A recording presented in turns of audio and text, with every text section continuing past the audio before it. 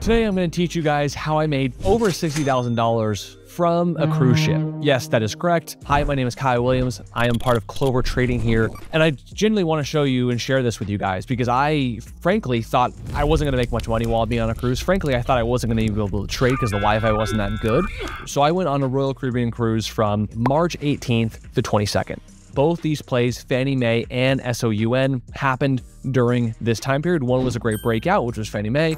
The other one was a great breakdown on SUN. First, let's go into FNMA. And now first, obviously being on the cruise, how on earth was I able to actually trade? First of all, I bought the Wi-Fi package. I believe it was a couple $100 for the week. I had up to 4 devices. I connected my phone, my fiance's phone that we're now engaged, which is very exciting. Thank you guys for the congratulations there. And then also my 2 laptops, the one in front of me here and the one to the left of me, my MacBook. So I had 4 devices, connected them all to Wi-Fi, and it was pretty good. I gave a webinar while I was on the Wi-Fi. I traded just fine while I was on the Wi-Fi. It worked well. The other secret to this is that beyond just trading for the first 30 minutes to an hour of the day, obviously I'm on a cruise. We took a couple pit stops. We went on a couple islands. I had to kind of take my phone with me and leave my laptop behind. The key here is that I trade on DAS Trader. This is DAS, right? This is DAS linked up to my Centerpoint account. I love DAS as a software. They also offer DAS Mobile. Okay, this is where this same brokerage account, Centerpoint, is hooked up to DAS Mobile on my phone. So when I went off onto these islands, one island had the actual same Wi-Fi that we were hooked up on the cruise with, which is really cool. And the other thing is I have an international, cell phone pass. So whenever I go to another country, I pay $10 a day. I have the same kind of internet cellular service as I would if I'm in the United States, right? So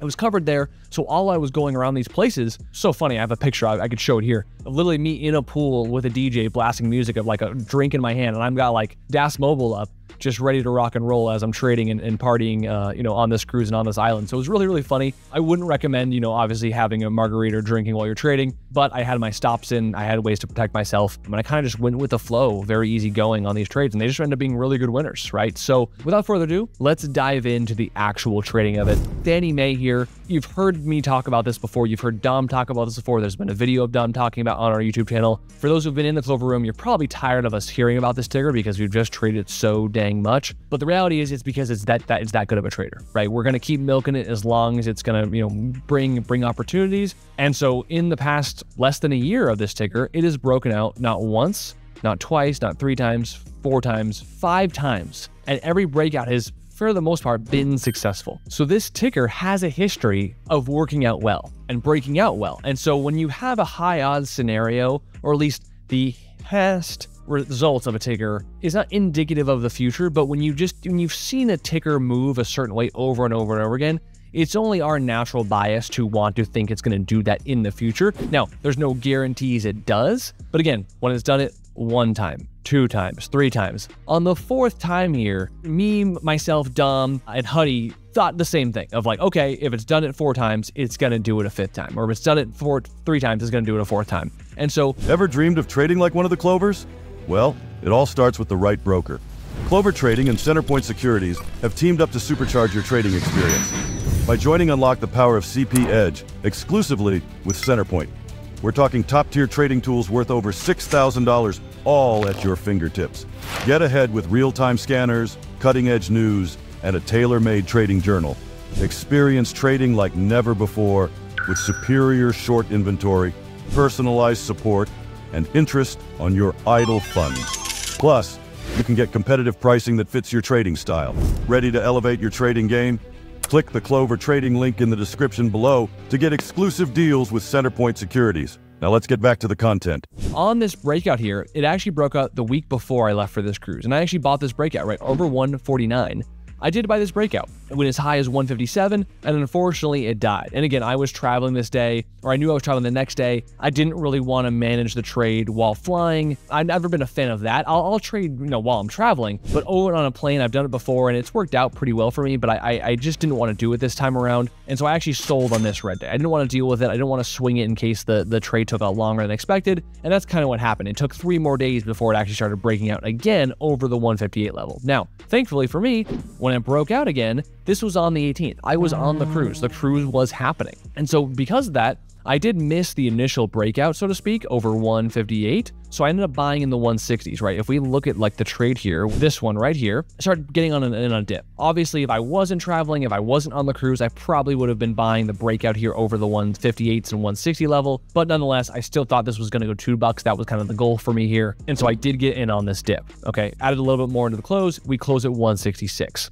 Next day, it actually panics. It has a little dip. This wick is not a misprint. Okay, but no different than this day. You know, I realized like if I just held my position from the original breakout level, I would be up. So when it did dip, I envisioned another day like this. So maybe it dips, maybe it has to consolidate for 2 or 3 more days, and then it continued higher. So I was taking a little more of a patience approach, but it was part of my plan if it was going to happen. Did I expect it to? No, I kind of thought it was going to just go right up right away, as it has in the previous breakouts, right? But because it didn't, it wasn't too unexpected. Okay, and so at this point, I'm risking, the lows of 148 here on this day that it broke out again. By the time it closed, it wicked super hard right back to the highs of the day. Okay, which then lead to the next day of it running and going up, and then the next day of running and going up. And then, of course, the high of here was 199, right below that $2 mark. And the reason why I'm not even showing the intraday is because, if we go into it, I didn't really do anything with the trade, right? I just stayed patient. I stuck in the trade. I had my risk level at 148. I had my positions at 160, 163, 162-ish, in that area. And I just let it work, right? I had my stops in. I went and enjoyed my cruise. I checked it, every hour or so. I still had my phone up, looking at where Fanny Mae was and is. But once it hit, the 190s into $2, I thought to myself, here we go. Like, here it is it. I started selling from my phone into the close. Went nice and sideways right below $2. I thought to myself there was maybe a chance it would go over to the next day.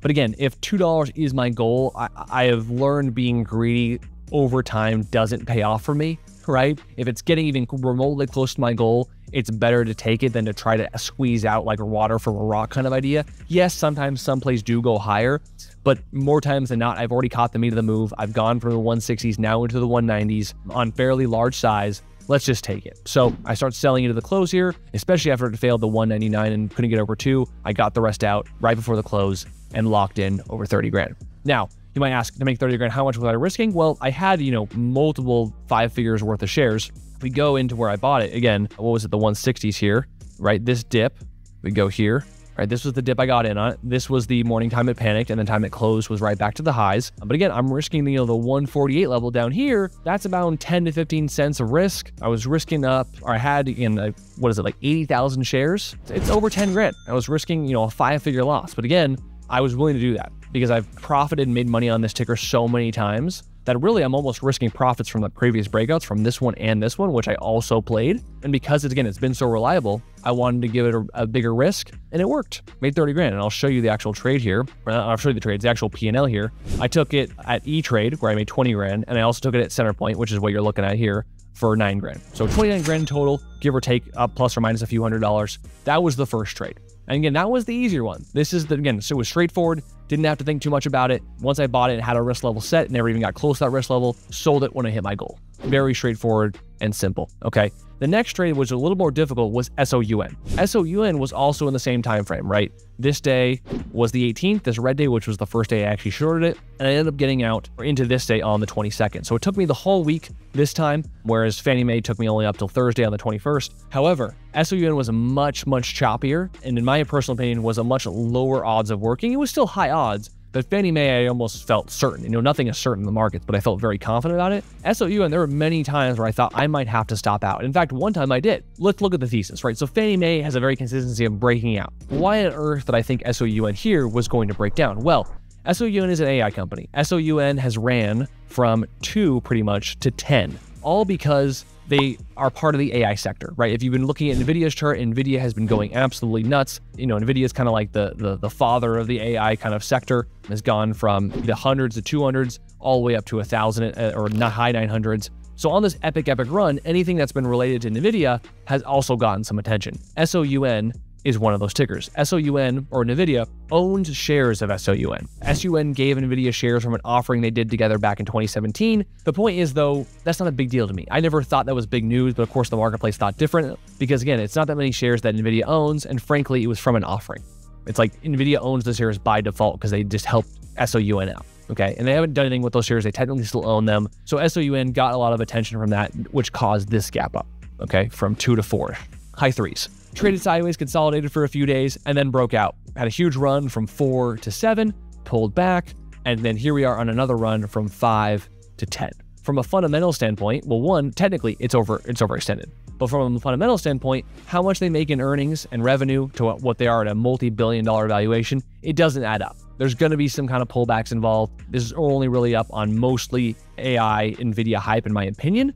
And so I thought the extra air in this bubble, so to speak, was gonna come out of it. And I was looking at this run here to play out similar to last run.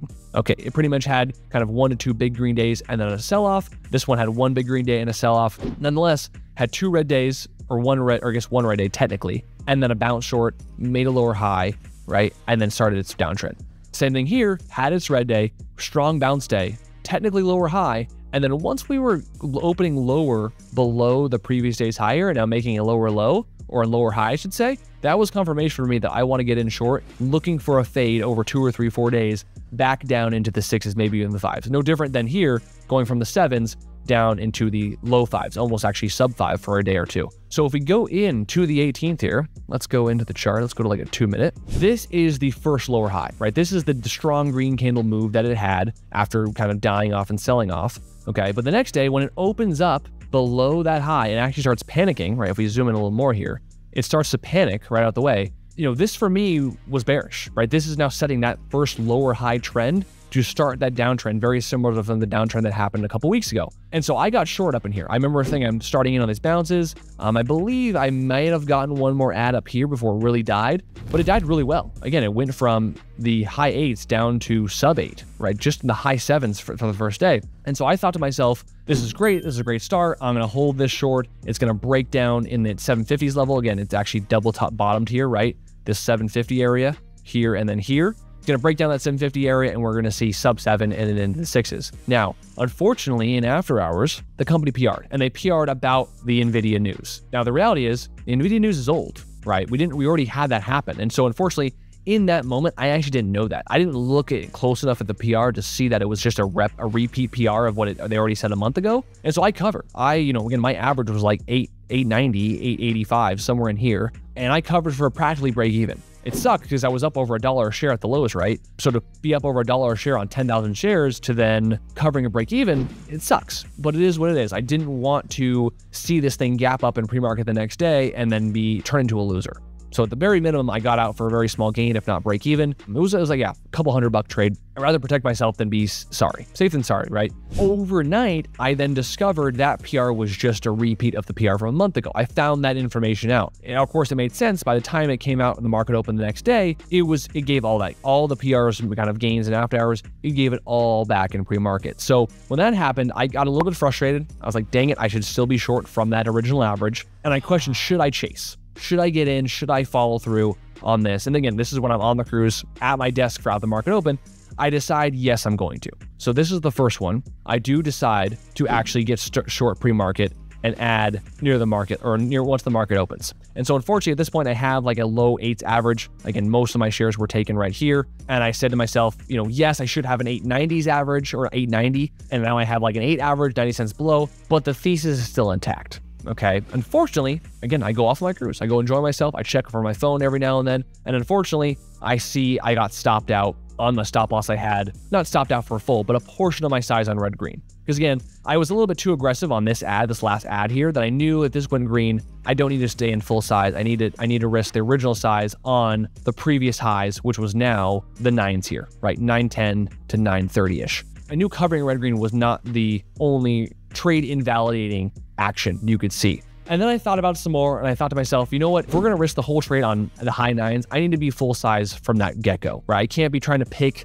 different levels and risk some here and some there, half my size on this level, another quarter size on this level. It's like the full size needs to be on one level and just trust it and enjoy my vacation, right? So to speak. And so I added back that same size, accepted the bigger risk in general, which again was similar to the Fanny Mae size, about 10K risk if I was going to be wrong, and I let the trade work. I put my stop in order in the low 9s. It got as high as 880, which is a little bit close. Again, why it was a little bit lower odds than Fanny Mae. I got close to stopping out at times, but again, I let the stop loss just sit there. I enjoyed my time, checked on my phone every now and then, and it actually died into the close and closed around my average. Again, I was still down a little bit, a few cents, right? We let the trade continue to work, and every day, if you notice, it has some kind of morning strength. This day was a weekday, but obviously the PR came back and failed. Strong day where I stopped out, but then re-added, and it failed. Next day, another strong spike, but also failed again. And then you notice every spike is lower. It keeps on making lower highs, okay? Not to mention, it actually broke down that 750 area right here.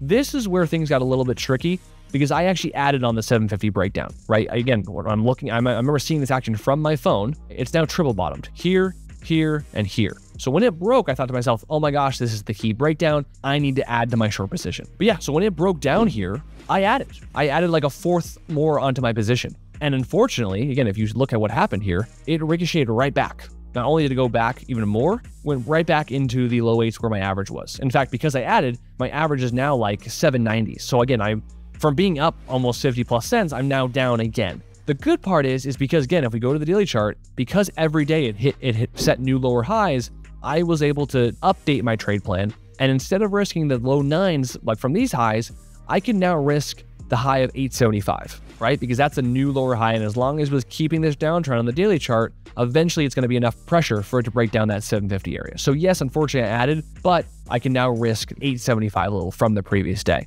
So when that happens, because I added, and even though it ricocheted back, it sucks because I don't want to be a part, it's not a good average to be a part of, or to get a good ad to be a part of, but my trade plan is still intact. Until it breaks a new kind of higher high and changes the trend, we're going to stay in the trade. And so that's exactly what happened. The next day, another strong spike, didn't break over this 855 level, which was again the previous day's high then. And what do you know? It finally breaks down. It collapses. Next time it touches 850s, there is no ricochet. There is no savior to save it back, right? It starts collapsing. I didn't even see the breakdown. Again, I was off enjoying myself. By the time I checked my phone, it was back down to the low 7s. I'm like, sweet, we're working. We're still in the trade. Stop losses are in. Things are going great. By the time I got to my computer back later in the day, I saw it in after hours down to low 6s. And I was like, holy crap, 6 is my goal. I should probably start taking some off as we get closer to 6. And so that's why you see this cover. I cover about a half my size in the 630s right here. I think exactly at 630. Awesome fade. Beautiful breakdown. Again, if we go to the daily chart, it supported 750 so many times until it didn't, and it collapsed. Next day, it gapped down into the low 6s, and that is where I covered the rest, at 615. And I'll tell you why. Broke down tremendously, covered some at the 630 level in after hours. Once it got into the next day here, we did a small morning spike into the 640 level, but then made a new low a day below 612. Okay. It didn't really go much lower, and it started supporting 6 on this day right here. At some point, it was either here or here. I said to myself, if this holds 6, I don't want to overstay my welcome and get caught in on a bounce. So I did cover the rest at 615, somewhere in one. It was either here or here. Of course, it ends up actually going barely sub 6, and then later in the day, actually ends up going to 6 or to 585 here on this little breakdown. But again, my goal is 6. I'm having average cover like 622 now. It's not a big deal. Either way, I still locked in 30 grand. Again, if you look at here, SOUN, 33 gray, 32,754 bucks and 57 cents to be exact. So those are the two trades. As of now, SOUN is still kind of where I covered for the most part in the 6s to low 6s. So I haven't really missed out on much in terms of it going lower, but those are the two trades, right? One was on Thursday, Fanny Mae, this breakdown, and then covering on a Friday on the 22nd is when the cruise ended. I actually got off the cruise, was Ubering from my phone when I covered the rest of this trade. And that's that. Again, for me taking a very relaxed approach, sipping a margarita every other day, or every day really, on this cruise, I was given two great opportunities, a breakout and a breakdown. Both resulted in close to 30K in gains, one a little bit over, one a little bit under. And so you add those up, it's a 60K week for me, plus. So yeah, that's it guys. Thanks so much for watching the video. Make sure you like and subscribe. And if you want more traveling and trading videos like this, maybe I'll just have to get out and see the world a little more. I definitely want to do another cruise after that. It was a lot of fun. Again, Wi-Fi was great. Hopefully I'll do it again soon. Thanks so much guys. Peace.